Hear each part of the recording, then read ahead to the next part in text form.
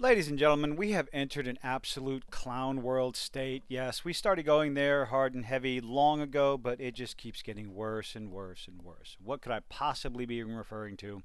Well, we're going to start off with this little article from Variety where the Queen Cleopatra director speaks out. What bothers you so much about a black Cleopatra? Um, I would call that historical accuracy. That's what bothers people so much about a black Cleopatra. Now, for me, I genuinely stopped caring a long time ago who they want to race swap, who they want to gender swap.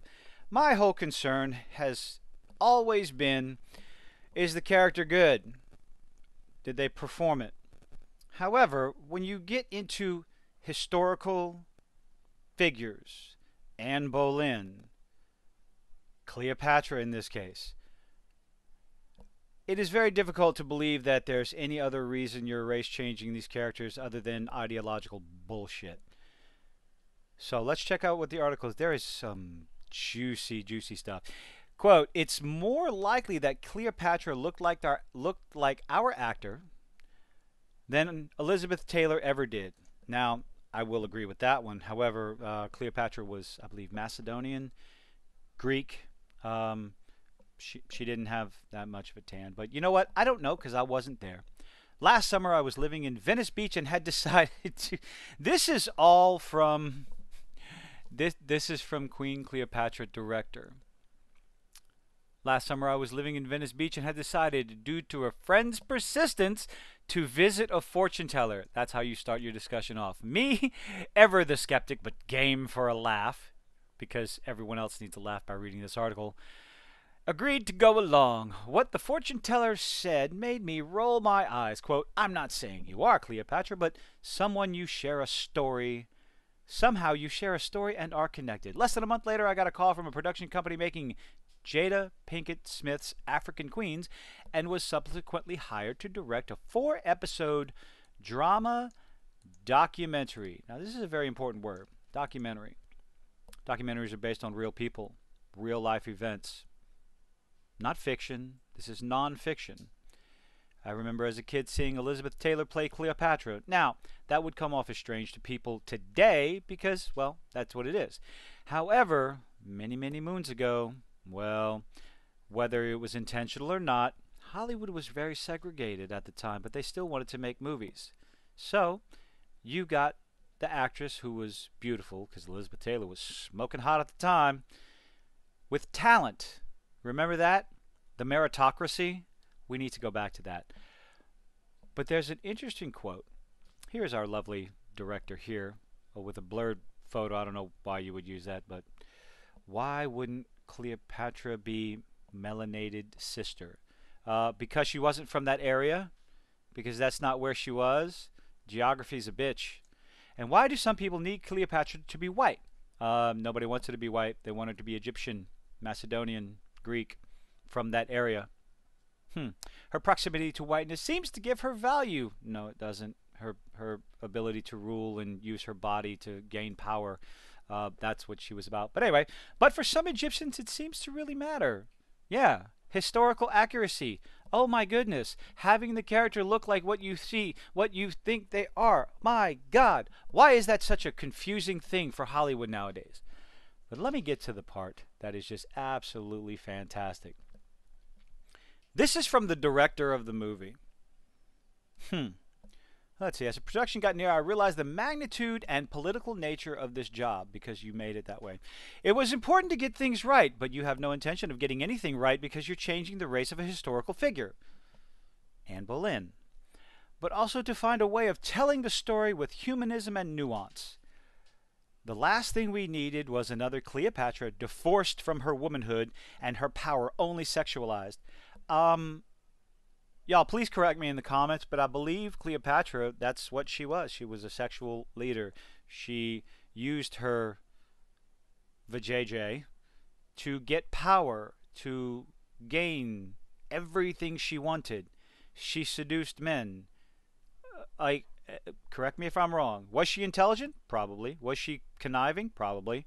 Did she use her body to get what she wanted? Yes.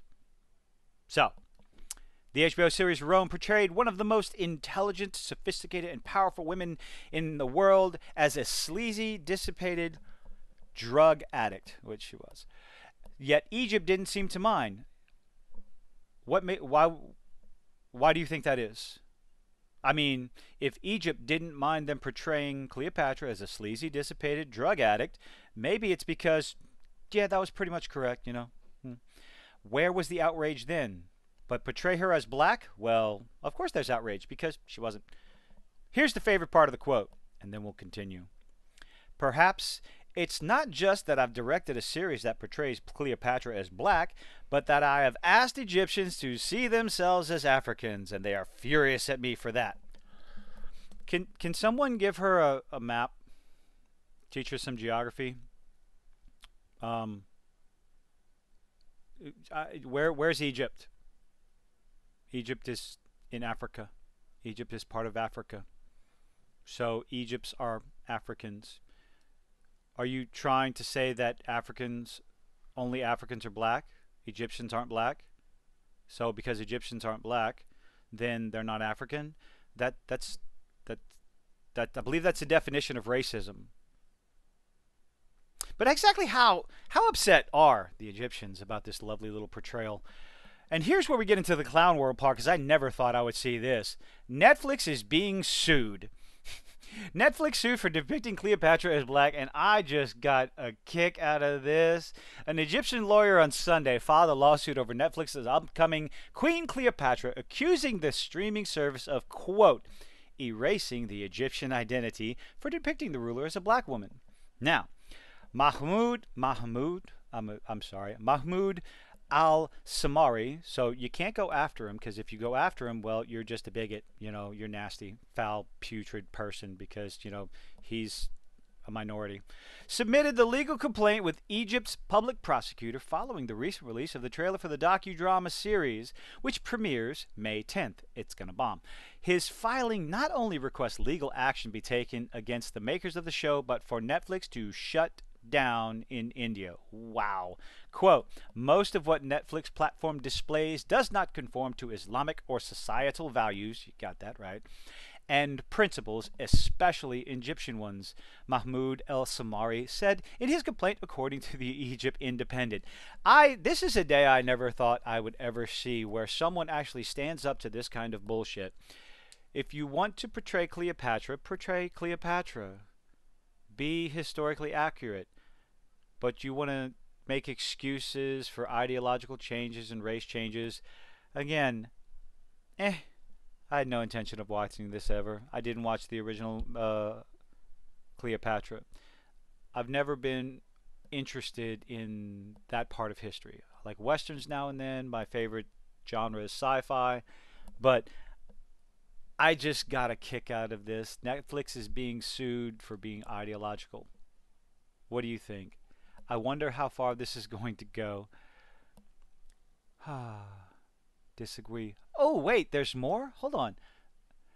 We don't often get to see... Wait. Let's see. Jada Pinkett Smith serves as the executive producer, and she is quoted in a promotional material from Netflix as saying, we don't often get to see or hear stories about black queens. That's because you're going in the wrong place, you dumb bitch. There are countless stories in like black African folklore, history, mythology that you could be you could be doing, but you don't want to. You want to change everyone else's history. You want to go into Norse mythology and change things. You want to dig into the Little Mermaid and change things. You want to go into all these old stories that have been beloved for decades upon decades and change things to suit your own needs, whether it's a gender swap or a race swap, instead of either A, coming up with your own stories, or actually going into the mythology of Black Africa. Yes, I said Black Africa, not African American, because that sucks. No. The Zulu tribes. That's something I've always been interested in, based, pretty much kind of where I grew up. My little melting pot of the United States. I was exposed to all kinds of different black history, whether it was Haitian or African. I did. and I found it interesting. And why they don't want to make stories about that, I don't know. Are they worried about being too stereotypical or too cliche? You don't want to portray an African tribe wearing African tribal gear from 100 years ago? Get over yourself. Just portray it the way it was. It may not be the way it is now, but portray it the way it was then. Go find those stories. Adapt them correctly. Put them to the screen correctly without any major changes. And you might be surprised about how much money you would make. But no, you have to sit here and gender swap, race swap, all this other stuff, and you wonder why. And then the story on top of that is garbage, so the shit fails. That was a tangent.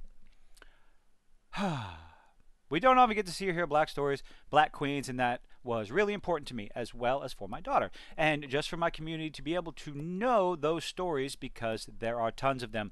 Then adapt them, the real ones. However, many historians and experts on ancient Egypt disagree with Pinkett Smith, instead saying Cleopatra was of Macedonian heritage and likely fair-skinned. Ooh, but not everyone shares this view. Yes, because people just, you weren't there. Who cares? Make a good story. But Netflix is being sued. I wonder where this is going to go. That's all I'm going to say about this. I ran my mouth too long. Thank you for making it this far.